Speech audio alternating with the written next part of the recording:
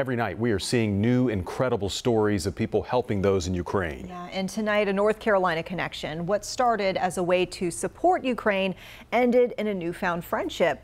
Eric Westrom of Durham connected us with Dmytro Tyshchenko, a Ukrainian father living in Odesa, and the pair shared these videos here. Frightening videos highlighting what people are just experiencing in that area. Eric rented a bedroom in Dmytro's Airbnb, and now he's hoping to spread awareness on what's really happening there. With the help of a translator, he shared how this new friendship came together.